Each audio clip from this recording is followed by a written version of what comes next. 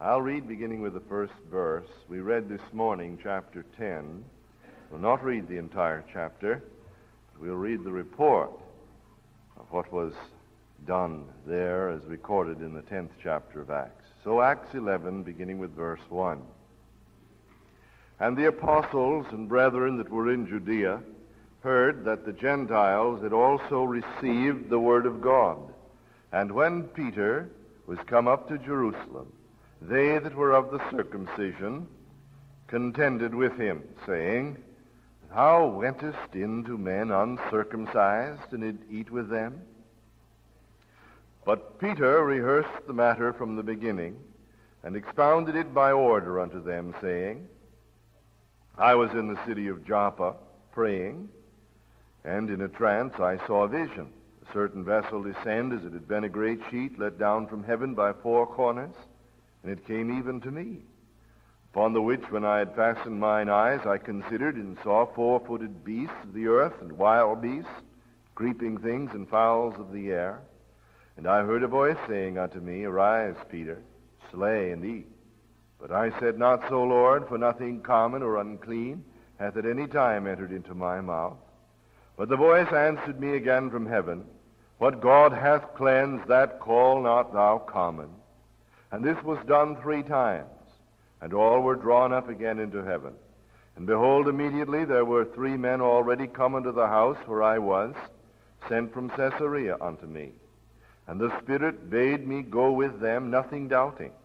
Moreover, these 6 brethren accompanied me, and we entered into the man's house. And he showed us how he had seen an angel in his house, which stood and said unto him, Send men to Joppa, and call for Simon, whose surname is Peter, who shall tell thee words whereby thou and all thy house shall be saved. And as I began to speak, the Holy Ghost fell on them as on us at the beginning. Then remembered I the word of the Lord, how that he said, John indeed baptized with water, but ye shall be baptized with the Holy Ghost. For as much then as God gave them the like gift as he did unto us, who believed on the Lord Jesus Christ, what was I that I could withstand God? When they heard these things, they held their peace and glorified God, saying, Then hath God also to the Gentiles granted repentance unto life. In dealing with this important theme of fellowship, it behooves us to understand that there are principles that God has always honored. And it is for these principles we seek.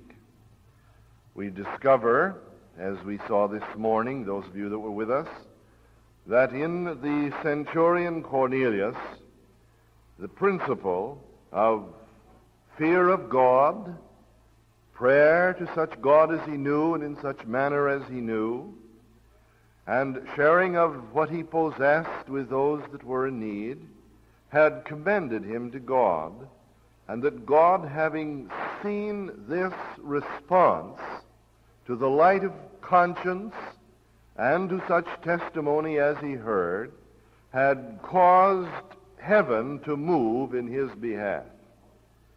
And so it is always true. I am firmly convinced that God always respects the earnest heart, the seeking heart, the burdened heart, regardless of whether they are in the Christian context or not.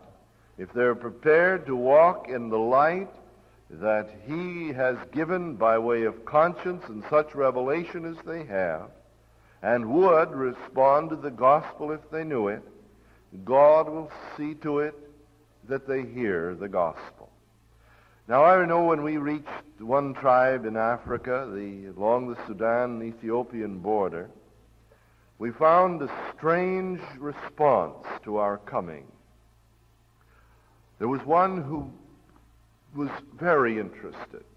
He came about, he spent time listening, opened his mind to what we gave, and responded to what was said.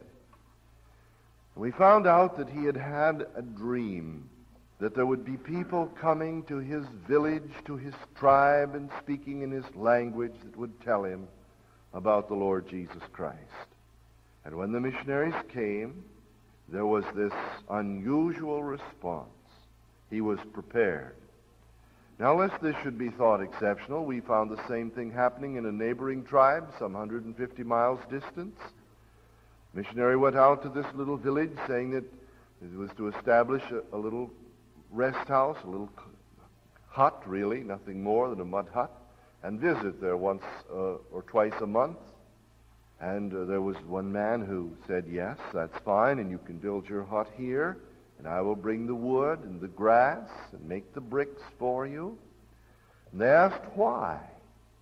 And he said that he had seen in a vision that someone was going to come, tell him about God, the above one, the Creator, and would ask to have a house built in his village, and that he was to give every possible assistance, because the word that this one would speak would be God's word to their heart. So it's not unusual to find this. This could be duplicated many times in the experience of missionaries around the world. I think the most classic illustration of this is from an experience that I've related from the pulpit before, but I think it's appropriate and profitable that I should remind you of it now, lest you should feel that what happened with Cornelius is exceptional. If I can prove to you that this is happening, then possibly I will succeed in proving to you that there are other things that God is doing that are happening today. See, we have a tendency always when we approach the Scripture to say, oh, this was for that day, and we halo that time. And we think that these were an unusual people, and these were exceptional circumstances. And we talk about the good old days, and oh, how wonderful it would have been to have lived then. And this we must destroy. Whenever this comes up in your mind, you must destroy it, because you must deal with it. You can't tolerate it. It is a disavowal of that wonderful truth that this is the day the Lord has made. And if you came into this service tonight feeling that some other time was a better time to live, and some other day was a better day to live, if you're either looking ahead to a glorious tomorrow or looking back to a haloed yesterday, then the present is more or less barren of meaning for you. And may God save us from this business of wishing our lives away, either backwards or forwards, and give to us a delight in the experience of the present, the joyous now. I think of and this is also, by the way, I think of the young boys that were seen in the soda fountain corner store. And one of them is sitting there all dejected and disgusted with life and kicking their toes one into their heels. And one of them says, boy, you should have been with us last week. Did we have fun? Oh, did we have fun? The way looking at him, you'd think that fun was a word out of an unknown dialect to the Egyptians. You know, did we have fun? That sort of an idea. And the other one says, that's nothing. You ought to be with us next week. Are we going to ever have us a time? So they're talking about the wonderful yesterday and the glorious tomorrow, but right there they're bored stiff. They just can hardly endure each other for another morning, another moment. And I think that this sometimes characterizes Christian people. They have a grandiose idea of the past and a glorified idea of the future, and they're living in a very barren now. May God save you from that. You didn't live that yesterday, and there's no prospect of that tomorrow. Your life is going to be pretty much as it's been. So let's rejoice that this is the day the Lord has made, and that he's doing today what he's done in all the yesterdays, and he hasn't any stepchildren, and you're not deprived of blessing from God because you had the misfortune of being born in the 20th century. He's just the same, and his word is just the same, and his promises are just the same, and he's going to do with you not what he did necessarily for this period for Cornelius, but he's going to do with you something so wonderful, if you will let him, that your great-grandchildren will talk about your life as the good old days. Wouldn't that be wonderful? This would be making history for them. And so if you could just bear with me to see that God is doing the same thing. I've told you about it, and to some of you it'll be familiar. But down on the northeast side of Lake Rudolph, which is in that salient, that area, that triangle area between the Sudan, Uganda, Ethiopia, and Somalia, is a virtually unmapped, untraversed area. It's exceedingly dangerous. It's probably the most primitive part of Africa even yet. Maps are very sketchy. Few parties have gone through hunting. A few government and military surveys have gone through, but for all practical purposes, it is the most primitive part of Africa. Way down there in this trackless waste, not actually jungle, not mountains, a little bit of each, and not much of any, and very little profit in it, or would have been exploited before this. Some wandering herdspeople were following their tribes, little grass huts they'd wrecked, and for they'd only stay a few weeks and then go on with their cattle. But seated down there one night, late at night, in front of a few coals burning in the center of the hut, was a young man, married, 2 children, sitting there looking at his hands. His hands looked bloody, and he'd rub them, and his heart, which he seemed to see, looked black, filled with blackness. He'd gone to every witch doctor. He'd gone to witch doctors of other tribes, always with the same question: how do you get the blood off of your hands when you kill someone? How do you get the black out of your heart? And no one had an answer. They prescribed this, bring a cow, bring this, bring that, but nothing helped. And so late at night, he was seated there, looking into the dying embers of his fire, warming himself and wondering how he could get the blood off of his hands, get the black out of his heart, when he noticed standing across the fire a figure in white. A man, and in white clothing and white face. He said, "I've heard you ask to have the blood taken off your hand and the black taken out of your heart." "Yes, that's what I've asked." He said, "Would you want to have that happen to you badly enough to obey me?" "Yes." He said, "All right, if you'll follow me and go where I send you, I'll bring you to a man whose face is like mine, and he'll tell you." Now, the angel didn't tell him any more than the angel told Cornelius. The angel could have, but he didn't. And so he woke his wife, said, "I'm leaving." He took some dried food that was there, and some water, his spears, and staff, dog, and started off. And the figure stood outside of his house and said, "Take that path." Now remember where he was, in the northeast side of Lake Rudolph, 360 degrees of the compass. I want to eliminate the possibility of chance. He went for several weeks. He would follow a trail alone. Then he'd come to a fork in the trail, and he'd say, "Which way should I go?"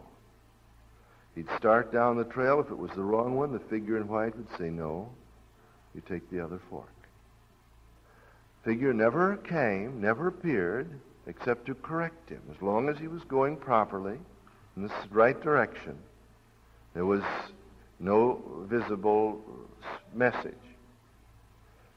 And he went on like this day after day and week after week, till finally he stumbled into the perimeter posts of the Sudan Army, the Sudan Defense Force, way down on the southeast border of then the Anglo-Egyptian Sudan, now the Sudan. If you'd have asked the government in Khartoum where Dick Lythe was, they'd have said, "We don't know. He's somewhere here." No communications, no telegraph.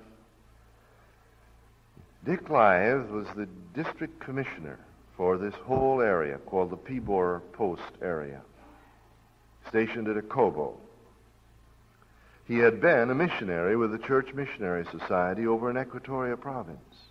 And studying the map, studying the location of missionaries, he saw this vast area without a gospel witness.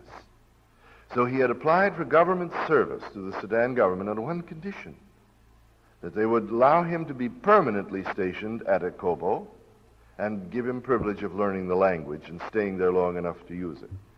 And he also stated, I'm a missionary and I go for the purpose not only of preaching, of administering, but also of making known the gospel of the Lord Jesus Christ, and I am expecting to have your recognition of this. So he'd gone in, he'd translated the gospel into the Sudani, the colloquial Arabic, very colloquial, and he had learned the Murali language.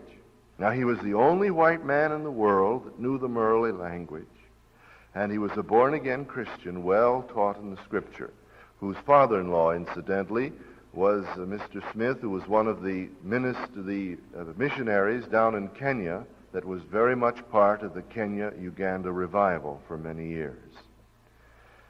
Now, this man has been weeks on the way, stumbles into a sentry on the perimeter outpost of this encampment of the Sudan Defense Force, probably half or three-quarters of a mile away. And so he asks, they of course take him by bayonet, thinking perhaps the army across in Ethiopia had sent him in and he's a spy, but he doesn't know their language, they're speaking Arabic. And they take him in to the sergeant who would be in charge, saying, we found him, he's here. He didn't apparently understand a word they said. Finally, one of the soldiers spoke in Murali, and he replied. He said, I know that language. When I was a little boy, these people came down and found us, and I was taken as a slave, and I escaped when I was about so many years. But he had learned the Murali language, which wasn't his language at all. And then he gave his story in Murali. He said, I had blood on my hands and black in my heart, and I knew not how to have it taken. A figure in white, whose face is like the sun in the morning when it rises, told me that if I would follow, there would be someone whose face was like his that would tell me how the blood could be taken off my hands and the black out of my heart. Here were all of these Africans. He said, have you ever seen anyone whose face is like the sun in the morning? I said, why, yes, he's here in that tent. Is that right? Could he tell me how to have the black taken out of my heart and the blood off my hands? And one of them said, yes, he told me. I was like you are, and he told me. We'll take you to him. And so they escorted this man that had been weeks on the path up to the tent, and Dick Lythe had the joyous privilege of pointing him to the Lord Jesus Christ. When I saw the man, he'd been a Christian for about 8 years. He'd start out when the rains were over and the dry season began, and he'd take a piece of cord about 6 feet in length. And he would, every time he witnessed to someone who opened their heart to receive the Lord Jesus, he'd tie a knot in the cord. He wouldn't come back until the cord was so that he couldn't tie any more knots in it. He had knots, then he had knots on knots, and then he had knots on knots. And when he came back, he'd sit there in the presence of Mr. Lythe, and he'd tell about each knot, who this person was, and where he'd met them, and what they did.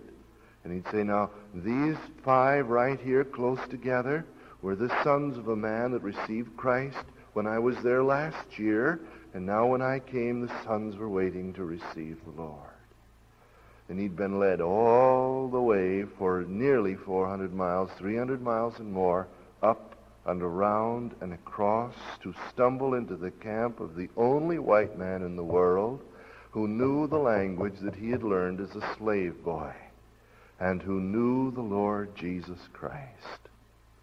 And it's my firm conviction that a sovereign God who knows the hearts of all men is doing today what he did with Cornelius. And I would have you remember that. But I would also have you remember, dear friends, that will do with you what he did with a Dick Lythe. And just as he found Peter, and Peter was prepared to go, if you're available, he'll use you. Because the angel could escort him, but the angel couldn't witness to him. And I'm wondering if the angel of the Lord has often brought prepared people right by me and by you because you were too busy to take time to tell someone how to have the black taken off their hands and off their heart and the blood off their hands. Peter was busy. We saw last Sunday night Philip was busy, but not too busy to be available to God. Have you been that busy? Is there, as you approach this week, a sense of adventure and a sense of excitement, a sense of delight, that you've committed to Him all you are and have and are available, and perhaps He's going to allow the Spirit of God or some angel of the Lord to escort to you that one to whom you can explain how to have the blood taken off their hands and the black out of their heart. For there is the ministry of God in His sovereignty. There's the ministry of God by angels. You say, angels today? Oh, yes, certainly, unquestionably. For the angel of the Lord encampeth about them that fear Him. And this is certainly not just a figment of imagination. This is a delightsome truth to the tender heart that walks in fellowship with God. Say, I've never seen one. Very good. That's not important. The fact is, as long as God keeps seeing them, that's all I'm worried about. When He loses sight of them, then there'll be a matter of concern. But I'm not necessarily, the thing I must see to it is that I'm living in fear of the Lord and in constant trust and submission and obedience, because then He said that He would care for His own. I do recall, speaking to this point for a moment, driving down one Saturday night very late through Georgia on one of those lonely roads where you can go 15 miles straight as a die and never see a town. The only thing you might see is a wandering deer or a loose cow and headlights periodically. Well, I'd worked all day, driven most of the night before, had to be in Winter Haven, Florida, to speak at 11 o'clock, and I couldn't leave Chattanooga until 8 o'clock at night, and I had to drive every minute. I got to the churchyard just about 5 minutes before I was to go into the pulpit, and I was tired, so tired I could taste it like acid in my mouth, and I was asleep, sound asleep, going down the wrong side of the road at Georgia's limit of 60 miles an hour. And a car was coming directly at me when I felt a hand on my shoulder, as definite as that. And I turned to see who it was and saw the lights, pulled the car in time to avoid a calamitous accident. Now you can say, who? I don't know, but I only know that I awakened because a hand on my shoulder drew my attention and brought me out of my drowsiness, and I turned to see whose hand had awakened me. Say, it couldn't have happened. Well, it did. It did. All I'm concerned about is this. Now, I've no question about the fact that angels can minister, that they are the ministering servants of God to perform His will and purpose. This creates no problem with me. As I've said often, I only had problem with 4 words in the Bible, and when I solved those 4 words, then I haven't struggled with the rest of it. You know what words those were? In the beginning, God. And as soon as I could adequately make my peace with these 4 words, I've had no problem since. And I think that anyone that will approach the Bible and read it from the beginning and will actually consent that there is one who was before the beginning and by whom the beginning began, then he won't have any trouble at all with the rest of the Bible.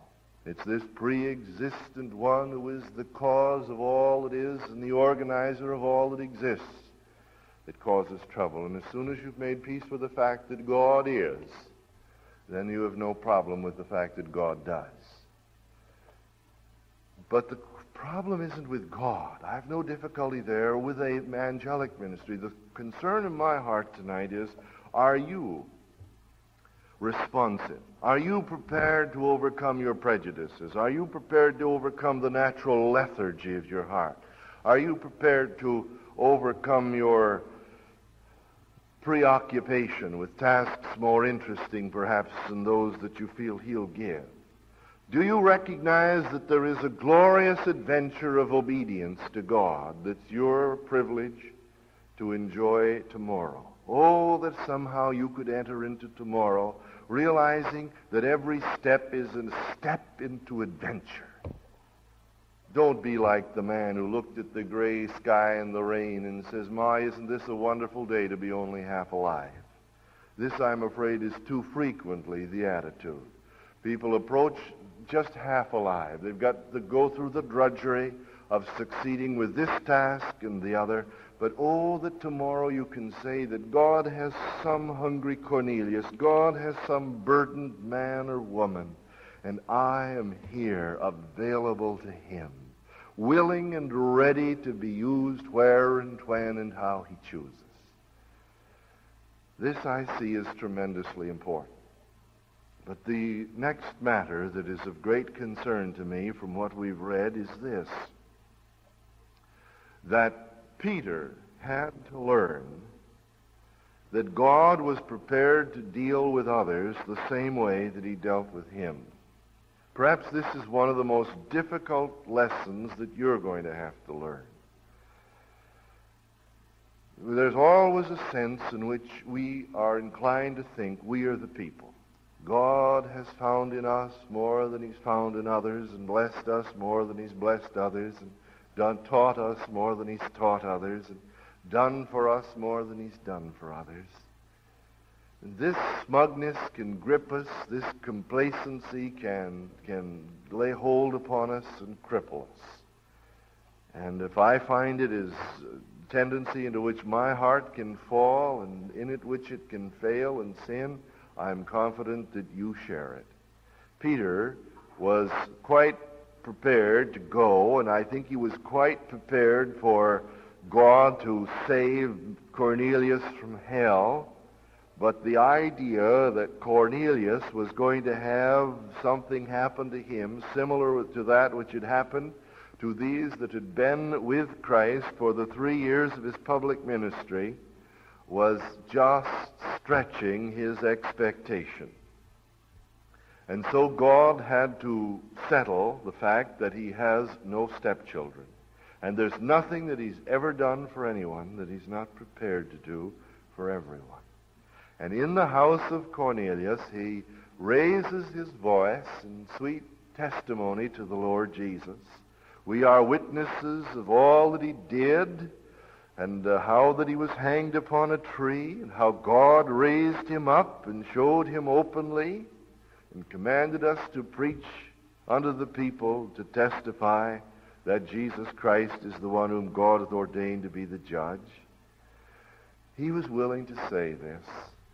But you know, when God just opened heaven and poured out of his Spirit upon Cornelius and his family and his servants and his friends, baptizing them in the Holy Ghost and wonderfully signifying to Peter that it was as it had been on Pentecost, then Peter was forced to say that God made no difference.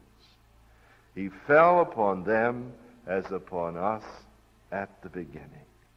And this is the truth that I want your heart to grip tonight, that God is meeting you to the degree to which you're prepared to be met by him, as he has met people in the beginning. We live in the dispensation of the Holy Ghost.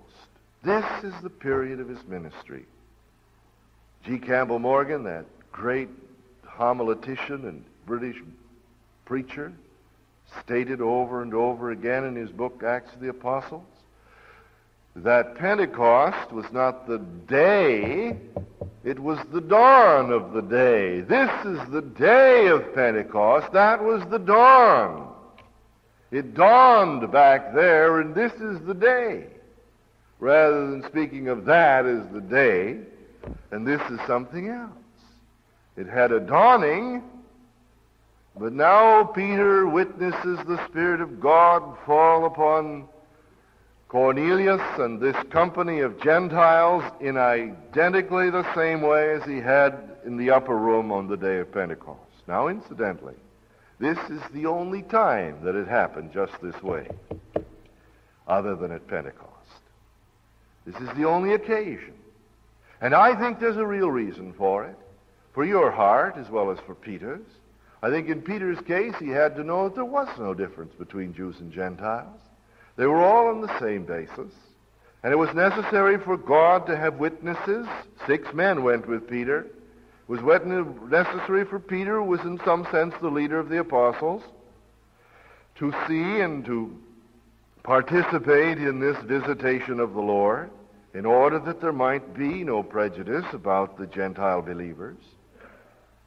But I think it was necessary for you that this should have happened just this way, that God could encourage your heart to believe tonight that he's just the same today as when he went away. And there's nothing changed. What has changed? You say, well, he is not doing as he did then, is he? Of course he is. Maybe not to me or to you, but he is. There's almost everything that he's ever done that he's doing. You say, well, are the dead being raised? Well, our missionaries tell us of experiences. We think of that thing that took place in the Balim Valley, when that dear, godly Tupauka that had gone down with them took the son of the chief that had been brought out of the house but taken away for burial, and he just held him in his arms and groaningly laid hold of God. He didn't know what he was even praying for, but he just was pleading the name of Jesus. And the child was, as far as everyone was concerned, was dead. And after a little while, the child began to whimper and cry, was brought back to his father. You say, well, you haven't any clinical proof, have you? No, we only have the fact that the tribe pretty well turned to Christ. That's all the proof we have, that God was working there. You say, well, what about, all right, we can raise 100 problems and 100 questions, and you can cite 100 distortions and 1,000 this and more of the other. But the point for your heart is that you're hungry for God. And you need to know him. And you need to be able to come to his word and say, all right, Lord, what about me? What about me? And so you have this wonderful testimony that the Spirit of God is prepared to meet the need of hungry hearts. If it is true, and I've sought to satisfy your minds, and certainly mine is, that God is leading by angels people to hear of Christ, and he's leading men out of their darkness and blindness into repentance and faith, that salvation is in every case supernatural, then I think we can just simply approach this book as a living book. So, Lord, speak to my heart through it. You say, won't this lead to fanaticism? My dear, fanaticism doesn't come from truth. Fanaticism doesn't come from the Bible. Fanaticism comes from hearts that are unwilling to accept the balance, whether of the Word of God or whatever it may be.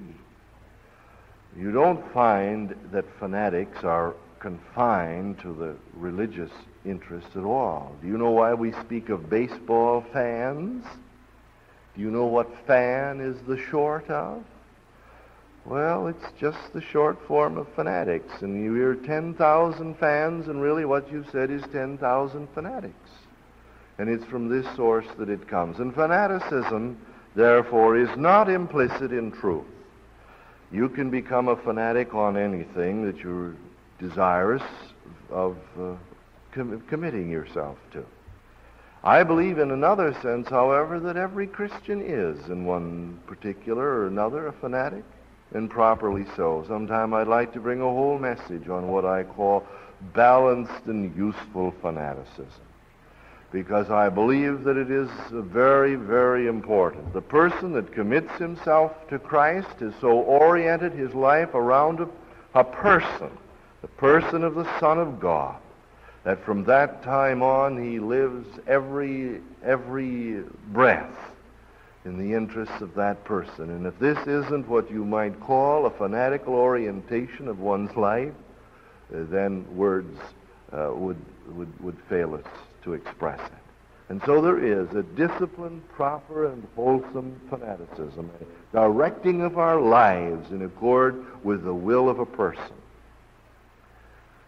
Now I recognize that one can become overbalanced on any doctrine, on any truth.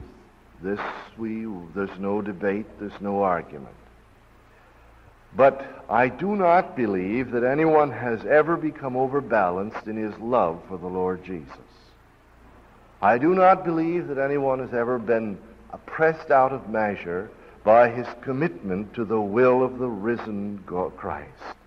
I believe that if you will accept the Word as the rule of your life, the whole of it in its full balance, that you can take everything in the book without hesitation, without fear, without question. I would like to disabuse your mind tonight, if it's possible, of the fact of fanaticism. I would like somehow to make this word appear in its proper light so that you aren't going to be afraid.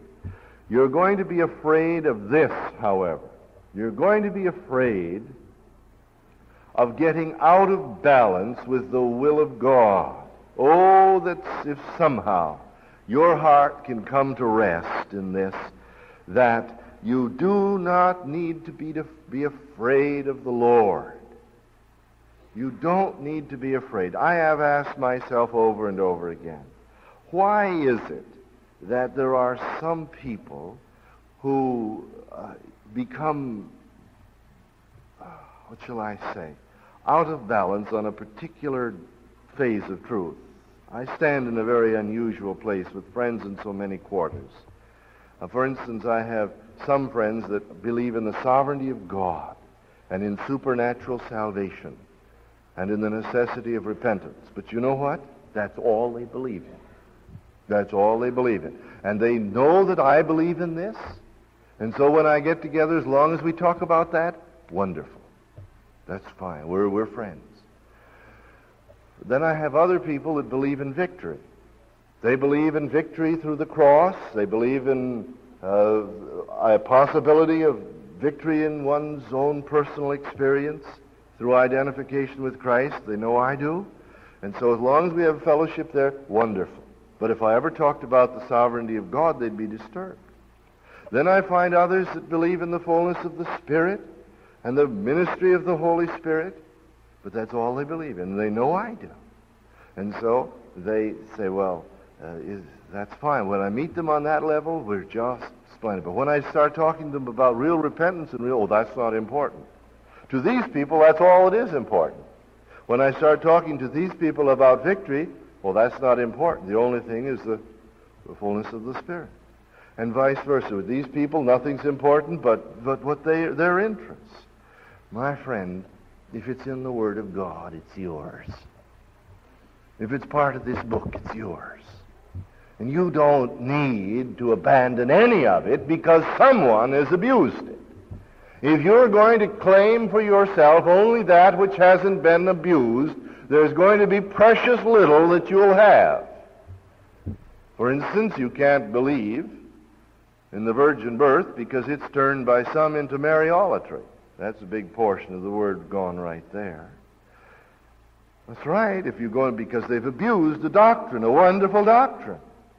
And they've made it, pressed it, and turned it into Mariolatry. Well, if your test of truth is going to be it's abused, what have you left? You can't have that. Well, then you're going to have to do away with baptism because they've turned it into baptismal regeneration. Multitudes of people are deceived into thinking that water saves. And so if you're going to say, well, anything that's been abused, I reject, there goes baptism. And then the coming of the Lord, you're going to have to do away with that because they've turned it into Millerism and Jehovah's Witness and a lot of other things, been twisted and abused. And if you reject anything that's been abused, that's gone. And so it is with the gifts of the Spirit and the presence and power of the Holy Spirit. If you say, well, this has been abused, it's gone from my Bible, precious little remains. No, I think you can do this.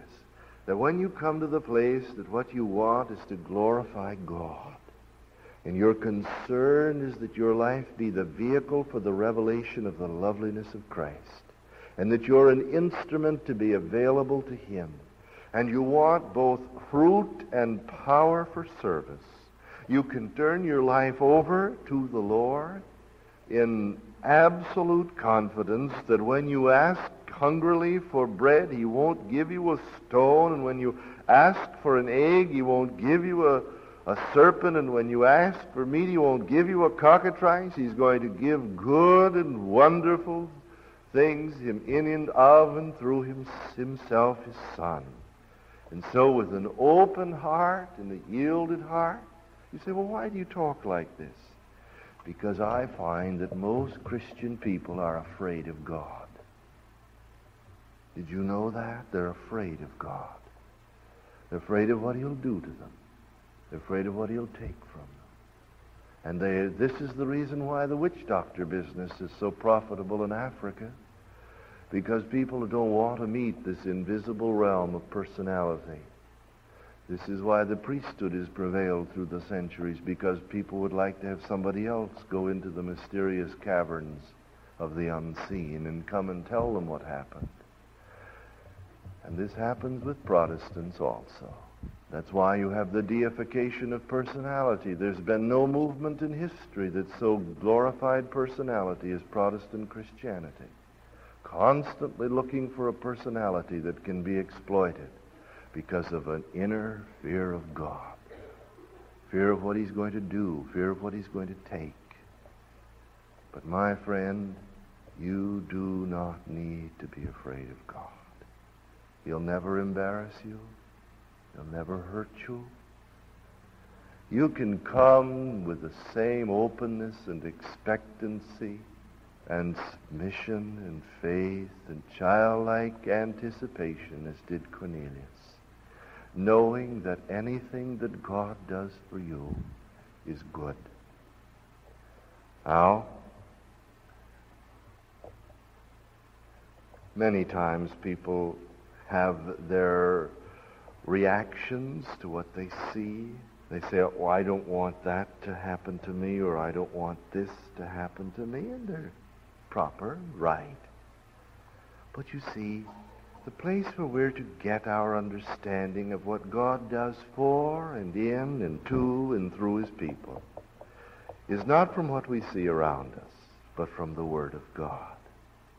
What I am pleading for tonight is this: that you should recognize that all the Peters of all the ages are only the instruments to point you to the Lord Jesus.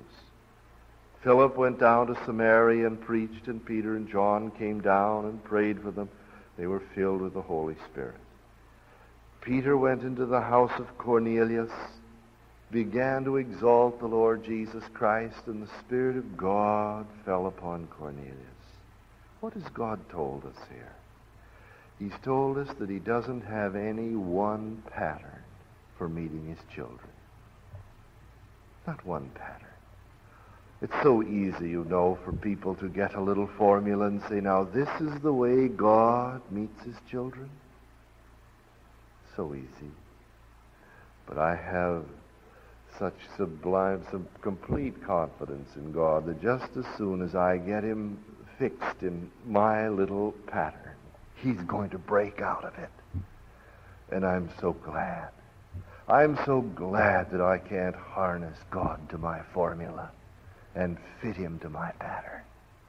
My heart rejoices in this, that he's infinitely bigger, infinitely more glorious than any little conceptual pattern that I might fix for him. Now, the reason that I dwell upon this is last Sunday night I dwelt upon what happened down at Samaria.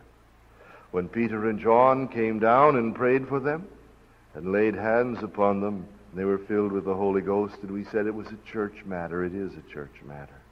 But lest we should make the mistake of saying, this is how and only how, we hasten to come and say, God just wonderfully broke over and through and met Cornelius. What is he going to do for you? How is God going to meet you? I don't know.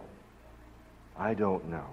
But this much I do know, that there's an interdependence that we all have one upon another.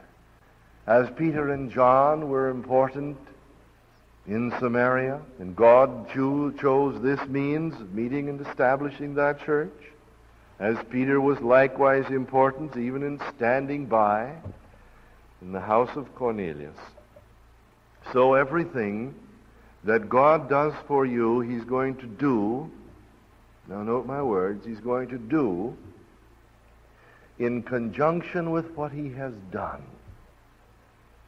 He's going to do in accord with what he's done. And what he's done, does for you, is going to be understood by the church. But what I would love to see happen tonight is that you go out of this service saying, God wants to make me a complete, wholesome, happy, fulfilled, and filled full Christian, that I can be useful and available to the Lord Jesus Christ in exalting him in my home, in my work, in my recreation. This is what I want you to see. Whatever means he chooses to use, that's up to him. Whatever plan he uses, that's up to him. But the fact is, whereas I can't fit a pattern and say this is how God's going to meet you, whether he uses this pattern or that, this means or that, the one thing that is paramount is that you were intended to know him in his fullness, in a life of union, a life of indwelling, a life of fellowship, a life of joyous involvement with the living God. And you can. And he's prepared to do the same for you today as he's done for all the people of the past. He's just waiting to find the hungry heart and the dry, prepared ground on which to pour the living water of himself, the rivers of his love. Well, what about it? Are you afraid of God?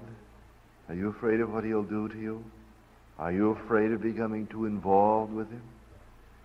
Is there a deep inner fear that God might embarrass you? Can't you just deal with this and recognize that every gift he gives is a good and a perfect gift? He never gives dirty gifts, nasty blessings. Everything God does is wonderful because he is wonderful, glorious because he is glorious. And you can just open your heart to him and open your life to him and ask him to meet you and make you the vessel that he desires you to be, fill you with himself and live through you his life, and believe that as you pray, he accepts that prayer, he answers that prayer. And in his own time and way, he'll lead you. It may be in your case, he's going to say, you ought to go to the eldership. Maybe there's a heart of lack of submission. Maybe the only way he can meet you is to bring you to the eldership. I know that's what he had to do with me, because I was so utterly sure that because I was me, he was going to meet me alone the way he did Cornelius. Oh, I read this chapter over and over again. I said, now, Lord, this is the way you've got to meet me because I'm me. Well, I wasn't so bold as to say it that way, but that's just what I meant. You know what the Lord did, didn't you? He made me go and see some brethren, a couple of Baptist brethren who knew the Lord. Now I said, brethren, I don't know much. Will you help me? Will you teach me? And they helped me, and they taught me. And I don't know quite how the Lord is going to meet you, but I do know this, that he's going to meet you. Perhaps he has, and if so, rejoice. Someone says, well, you know, I was filled with the fullness of God when I was saved. And you know what my answer to that is? Praise the Lord. If you know it, that's all I'm concerned about. Praise the Lord. You know why it could happen? Because it happened with Cornelius. And if it could happen with Cornelius, he could do that with you. And if you were filled with the Spirit of God when you were saved, good. Everyone's born of the Spirit, but not all are born full of the Spirit. And he said, be filled with the Spirit. So if you were born full of the Spirit, and if God met you, then praise the Lord. I'm satisfied because this is here in the 11th chapter. But if you weren't, you ought to be. And you can be. And God wants you to be. And you ought to want to be. Because then he gets the glory out of your life that he deserves. And you get the joy out of life that you deserve. And others get the witness out of your life that they deserve. What we should see in this tonight is that God is prepared to meet you. He's prepared to forgive your sin. He's prepared to give you eternal life in his Son. He's prepared to make your life the vehicle for his presence.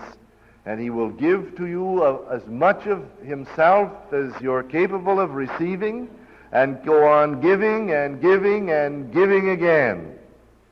And your life is to be a life of ever increasing, ever widening, ever deepening fellowship with God. Now, the only reason that Cornelius could have fellowship with the church was because he had fellowship with God. And unfortunately, too many people begin their life of fellowship with the church instead of with God. And so all they can have fellowship with is the church, because that's all they've known. You only can have fellowship with others in Christ, with others in the fullness of God, when you are in that relationship. Do you see? Otherwise, they're talking about something you've never known about, talking about something that you've never experienced. And you can listen, but you can't share. And this is to be a life of sharing. And the normal state in the New Testament is filled with the fullness of Christ. And this is the reason why Paul says that Christ may take up your lasting dwelling place in your hearts through faith, that you being rooted and foundationed in love may know what is the breadth and length and depth and height, and to experience the love of Christ which passes intelligence, in order that you might be filled unto all of the fullness of God. And when this is the case, then you share in fellowship. And this is why he met Cornelius as he did, that he might share in the life of the church. This is why he wants to meet you, that you might share him in the life of the church. But that level of fellowship that is normal in the New Testament is filled unto all of the fullness of God. This is the beginning, not the ending. This is the place of fellowship, not the epitome of it. This is where we start, not where we finish. What of you? Let us pray. Just to think, our Father, that we were forgiven, and sure that if we died, we'd go to heaven is wonderful. To know that our past is under the blood. To know that thou wilt remember our sins against us no more forever. This is glorious. To know that we have peace with thee, wonderful beyond words. But our Father, to know thee, to have fellowship with thee, know the fullness of thyself, and of thy Spirit, and of thy Son.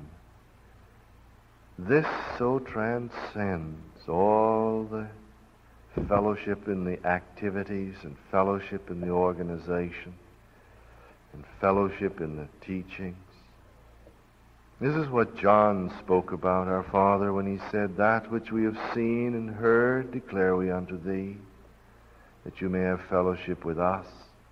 And truly our fellowship is with the Father and with his Son, Jesus Christ. We ask, our Father, Thou wilt come upon us as a people. Thou didst come upon Cornelius. And by this Thou hast said that there was no particular time, no particular race favored with Thee, no particular situation, not dependent upon any person. We believe, our Father, that from what we've considered these last 2 Sunday nights, that every heart here can find some encouragement to believe that the hunger Thou hast given for Thyself, the yearning, the longing to be all that Thou dost want us to be the instruments unto glory Thou dost choose for us to be, is not a vain hope. We're not as those who beat against the sky. We're as children that come to a father and say, Father, give me bread and egg and meat. And Thou wilt not give us the stone and the serpent and the cockatrice. If we, being evil, know how to give good gifts to our children, how much more will Thou give of the fullness of Thyself, of Thy Spirit, to them that ask Thee. And so we can come with confidence, we can come with joy, we can let all of our fears and misconceptions, all of these inhibiting, restricting things that we've gathered and picked up in the past, just fall off of us. And we can open our hearts and minds and spirits to Thee and say that we long for Thee, the living God, to fill us with Thyself and to fill us with the fruit of Thy presence, the fruit of the Spirit, and to make us instruments to the glory of Christ. Grant, Lord, that this company gathered here tonight shall realize that this is Thy purpose. This is Thy message to our hearts. That this is the end Thou hast had in grace. Not just to take us where Thou art when we die, but to come where we are and share our homes and our hearts, share our lives and our work, our families and our needs, and just to fit Thyself into our lives, that they might be lived with joy and meaning and blessing to ourselves and to others and glory to Thee. Thou art concerned about us. Father, this overwhelms us. It just staggers us to think that Thou didst care enough to want to compress Thine omnipotence, compress Thine omnipresence into the poor limits of our hearts. But this is Thy plan, not ours. We're not telling Thee something that we think would be nice if Thou didst wish to do it, but Thou art telling us what Thy purpose was in grace. That the Lord Jesus died to take away the mountain of our guilt and the world of our uncleanness, and to wash us and take the legal barriers away, so that He could make our hearts His home and live in us and dwell in us and walk in us. And we could know heaven begun on earth. We could have constant, conscious communion with Thee. And it would be not working for Thee to see Thee at some distant day, but Thou were living in us and working through us, and heaven already begun in our hearts. And Father, this is what the world is waiting to see. This is what they're looking for. They've heard so much of the nice things we've said about Thee. They've heard so much of our theology, but they're waiting to see Him, the lovely one. They're waiting to see the love and joy and peace and gentleness and long-suffering and goodness, the meekness, the faith, the self-control that His indwelling presence brings. They're waiting to see Christ living in us. They can't believe what we say, Lord. They've got to see.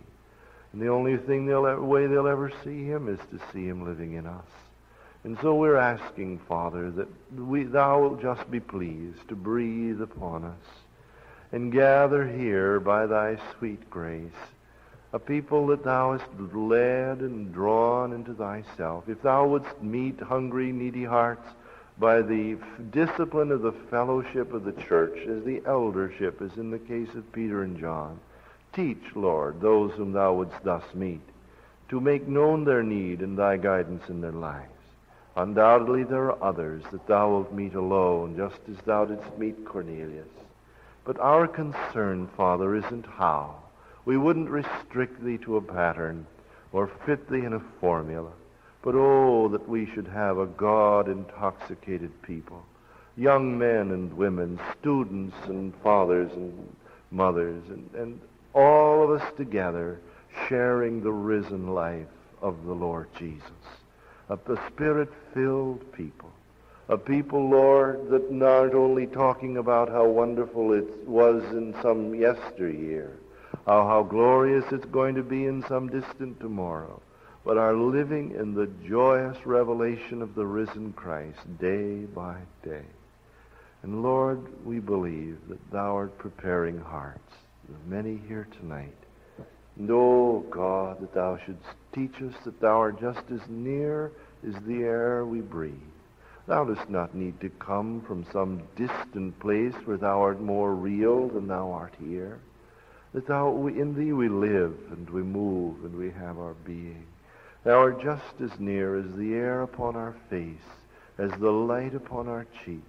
And that if we're in the ocean of thy presence, and like a bottle with a cork of unbelief, the cork that stops it, so, Lord, that we might take the cork of our fear and of our unbelief and all of our misconceptions and just allow thee in whom we live to fill us with thyself and manifest thyself and make real thy presence until, Lord, a people that know thee not only with the hearing of the ear, but know thee in that inner knowing that transcends all other. O God, to share him, thus in our lives, in our homes, in our witness. This is that for which we long. And so we're praying now that as we see thy grace manifest to this one, the working of thy Spirit, Lord, we would believe that there are some that have been led into this hall for this service tonight, and that perhaps some prejudice, some preconception, some restriction be removed, and that as we sing and as we pray, fill me now, Jesus, come.